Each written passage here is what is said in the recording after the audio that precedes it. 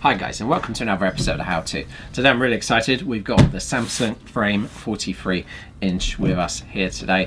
So this is literally to show you how to make your TV disappear from your room. So you might have seen the adverts from Samsung. They're telling us that this is the most beautiful TV you've never seen. So if, like me, you don't want to clutter up your room, this is a really good option for you. It comes in 43 inch, 55 inch and 65 inch, and it can sit on one of these stands, or it can go directly onto the wall. So let's have a look and let's set it up, and we'll run through how the TV works. As I'm not very good with DIY, I've had the TV put up. It's actually pretty easy. So it comes with the wall mount included in there. So as you can see, this is the wall mount, and it allows the TV to be very close. So you can see here the gap between the wall and the TV is very small indeed. The TV looks beautiful on the wall. It barely takes up any space. So when you buy it, it doesn't come with the frame. So if you want a black frame like this, and it obviously is all very nice already. So if you want something else, you can change these frames very easy. So they snap on. So if you buy it together, that some shops have a deal on at the moment, so make sure you buy them together, otherwise they can be quite costly. So you just actually clip on the frame to the TV like this, so it's nice and easy to put on. And I've got the brown wooden effect, so as you can see, that is what I will have on my TV. And that's it, that's done, that's been put on, so it's nice and easy. These are the different colours the frames come in, so you can change it accordingly to sort of your preference. The TV is now in what they call the art mode, and it is beautiful.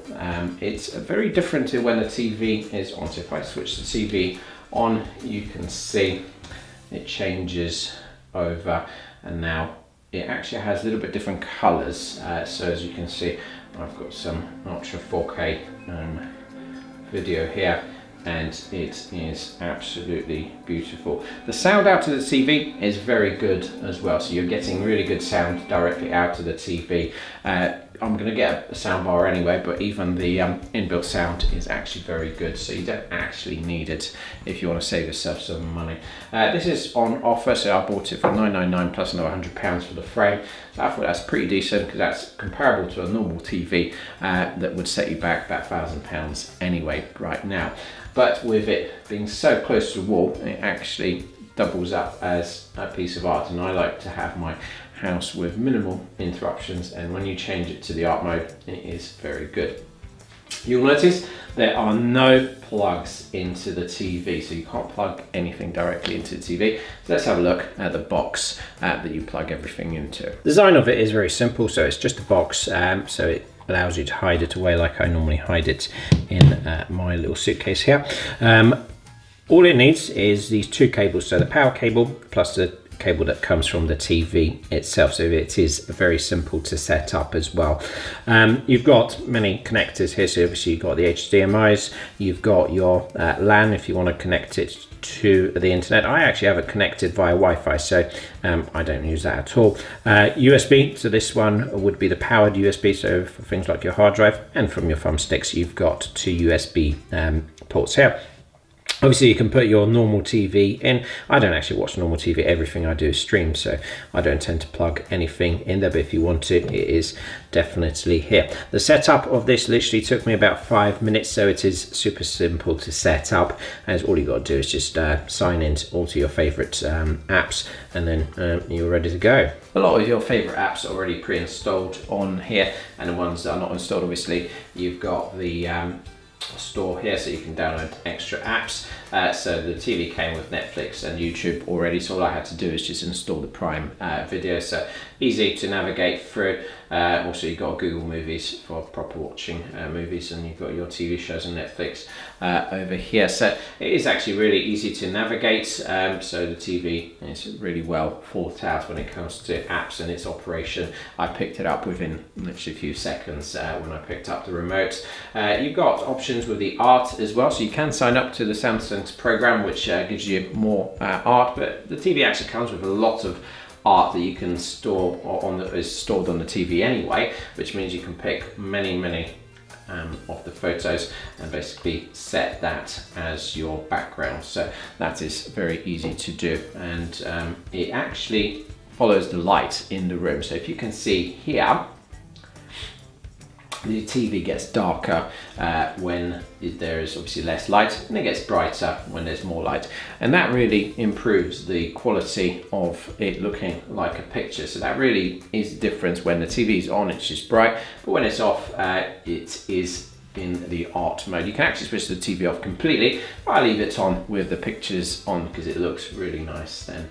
It will switch itself on when there's no activity, so if you wanted to save electricity when you walk out after a few minutes, it actually switches off itself, so you don't have to look after it. And when you're back in the TV, so in the room, the TV switches back on, so that is a neat feature as well. So here's the remote. This is very clean and easy to use. So you've got your volume up and down here. The channels you can change up and down with that.